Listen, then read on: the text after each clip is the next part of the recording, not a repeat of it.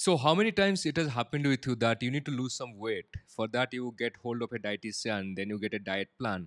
In that you need to log in the calorie of each food which you are eating, and then you log in, get into a calorie tracking app where basically you track the calorie of each food. Then you try to create a deficit so that you can lose weight. And you have been doing the calorie deficit for so many days, so many months, but you're not getting the results.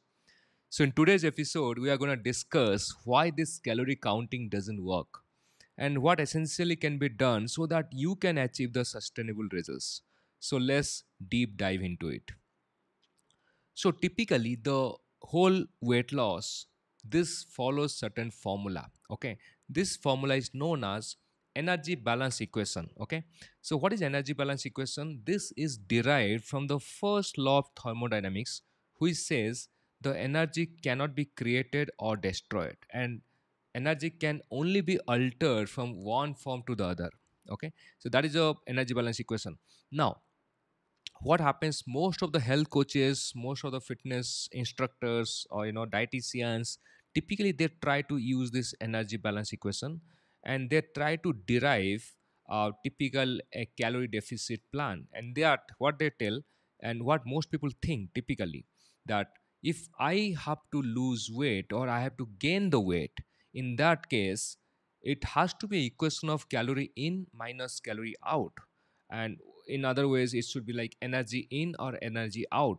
Now the calorie in should be less and the calorie out should be more, so that it goes in the negative equation, negative weight, and that actually leads for the weight loss. Now if you want to gain the weight, in that case you need to increase the calorie in and you need to decrease the calorie out. Now because most people are looking for weight loss or fat loss, typically that means I need to reduce my number of calories I'm eating, and I need to increase the kind of exercise or activity I'm going to do. So what most people think, that if I can eat less, that means follow a strict diet or follow a low carb diet, and I can do more exercise, more activity, typically I'm going to lose more weight. And that is what most people think. Now because of this, they want to create a deficit. A calorie deficit is basically a negative calorie balance, right? And that is what they do. And most of the time you see they are following keto plan or Atkins plan or paleo plan or some other diet plan, where basically it is a low carb diet or detox diet, and they try to go to the gym so that they can work on this equation smartly. Okay, and they can get the results. But most of the time this ends off in failure. Okay, now why it fails? If the law of thermodynamics works, then why the calorie deficit doesn't work? Now this is what you need to understand. Our body is very very different. Typically the way the hormones, every each and a metabolism works, it all different. So it follows the energy balance equation, but there are certain variables which need to consider. Now the major problem with this method, okay, the major problem is that the first of all, this works only for the first time. That means let's say you have never done any calorie deficit or energy balance kind of thing, it works for the first time, it will give results. Okay, but it works better if you are young, like let's say 18 years or 19 years or less than 30 typically, and you have very good metabolism, healthy body. In that case it will work. The calorie balance equation works for the ideal cases. It also works if you have balanced hormones. For example, insulin, your thyroid, all these things are balanced. You are not on medication, steroids or any surgery you have gone through, nothing like that. Then it will work really good. But the problem with this method is it doesn't work for all cases. It doesn't work on a long run. For example, if you have done first time, it works great. How about the second time? How about the third time? It doesn't work. So if you work on the same thing again and again, the body gets used to it. The time body get used to it, it adapts very nicely to the calorie balance equation. In that case, the time you start uh, eating less, it try to spend less energy. That means the calorie in, when you reduce it, it automatically reduces the calorie out. It's like a mobile phone, a smartphone. Typically if you see a smartphone, how it works, if you see the 100% you charge it, it goes smoothly and linear way to till 80%, 70%, 60%. The time the mobile goes to 20%, it goes to a low power mode. In low power mode, it doesn't consume that much of energy. From 20% to 0%, it takes a lot of time. Okay, so that is what the body also like a mobile, a smartphone. The body is very smart. In that case, what it does, the time you are reducing the calorie, the reducing the food, automatically the energy consumption is going to reduce. In that case, the weight is not going to change, and that also because it has reduced the metabolism. So any kind of diet you follow, which is strict diet, low carb diet, or low calorie diet, it actually kills the metabolism. That's why you can see many people struggle to get results. Even if they have got the results, they find it very very difficult to sustain that. So this is why this equation doesn't hold good for all cases. Though it holds good for certain cases, it doesn't hold good for most of the cases. Now the question is then what to do in those cases? How to get results if this equation is no more working for me? If I am 40 years old, if I know that I will not get results by doing a calorie deficit because I have certain medications, I have certain hormonal problems, my metabolism is slow, then what can be done so that I can get better results, right? So this is what we need to understand. We need to understand certain role of our hormones which many of us are not aware of. Okay, so first of all, please understand that we all have certain hormones which play a much bigger role in deciding the metabolism and the way the food metabolizes in your body. Okay, so these hormones significantly impact our weight. Now what did they do? Typically the hormones I'm talking about, like insulin, ghrelin, leptin, these control the appetite. They control how much of fat we are going to store, and also our metabolism. So if your hormones are not balanced, what essentially happens, it can lead to weight gain, or it might make it very difficult for you to lose weight. So that means our hormones have to be balanced. So what we need to do, we need to essentially understand the role of the hormones in our body in our weight management journey, so that we can have more targeted and more effective strategies for the losing weight. And that should be beyond following any strict diet or going to a gym. And this is why we need to understand which are the hormones which are playing a bigger role in deciding our weight loss. First of all, let's understand about insulin. Now insulin is not typically for the only diabetic people. It is secreted anytime you eat any food which is for inside your body. So what the insulin does, it essentially, it is a hormone which regulates the blood sugar. Okay, and how it does, it allows, when you eat any kind of food, the food breaks down to glucose in the body, right? And what insulin essentially does, it stores this glucose in the body, in the liver, right, for the future uses. Now what also insulin does, it keeps the blood sugar at certain levels so that it doesn't go too high or too low. And any point of time, it works good, that means your insulin is working good, that means your blood sugar is good.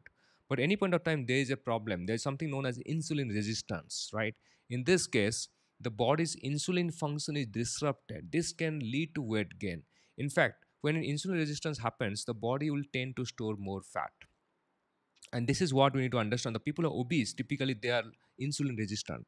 Secondly, there's another hormone which I'm talking about, which is leptin. Now leptin is a satiety hormone. This decides when, for example, you are hungry or you're eating right now. Okay, so this is something, anytime any satiety, that means leptin is typically produced by your fat cells. Okay, it helps you to regulate the energy balance by inhibiting the hunger. That means it helps to regulate the body weight. So when you have more fat in the body, more fat cells, typically obese people, they have more leptin. Okay, and typically it tells the brain to eat less because already enough leptin is there. But what happens if you are leptin resistant?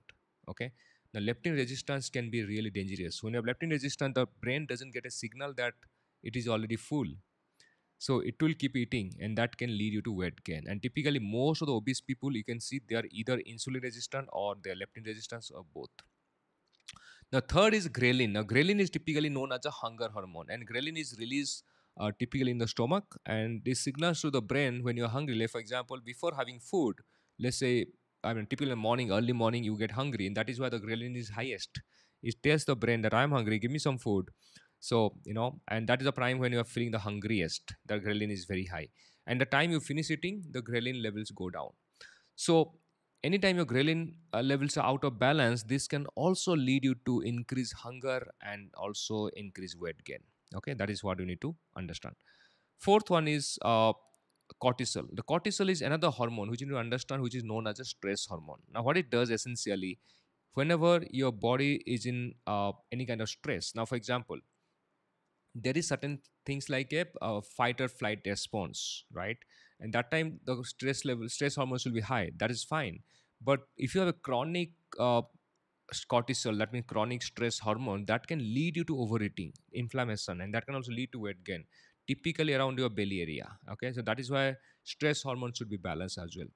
And finally, the fifth one is the thyroid hormones. Thyroid hormones, we talk about T3 and T4, and this typically matters for many people who are in thyroid.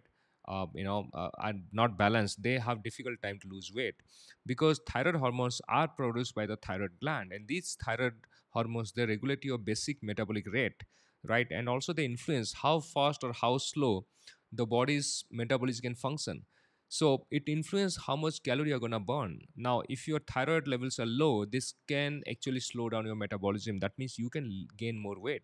So why we are talking about all these hormones? Because many times if you see people who are obese, they have a hormonal imbalance. So anytime you are not balancing hormones, your calorie balancing is not going to work. And I'll tell you my story, my experience. When I was on a weight loss journey, typically, my dietitian gave me a plan, typically it was a calorie deficit plan, and it is like, subtracting certain calories from my typical BMR.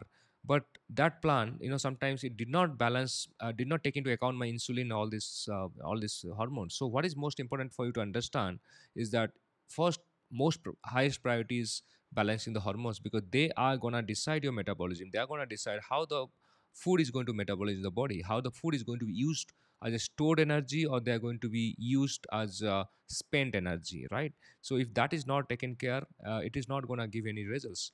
So what we need to understand, we need to understand the hormones on our body, right?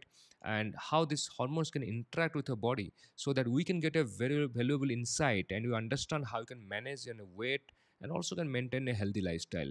Because all these hormones, they can lead, if any kind of imbalance, they can lead to a lot of health problems. For example, insulin, this can, any type point of time you have insulin problem, this can lead to type 2 diabetes, cholesterol, then thyroid problems.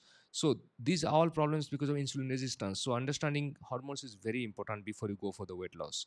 So balancing the hormones, why it is important, mostly it is generally important if you want to have a healthy life. I'm talking about a healthy life, because weight loss is one part of the equation, but only weight loss is not enough. There are many thin people who are having heart attacks because the hormones are not balanced. There are many thin people who are getting other challenges, right? Health problems, because the hormones are not balanced. So they might have work on fitness, but they have not work on being healthy. So what is more important for us to balance the hormones, so that we do not just focus on weight loss, rather we focus on living healthier life, living a better life, where basically, we don't have any disease. We are living a medicine free life. We're living a life where you do not have to depend on hospitals to take care of ourselves.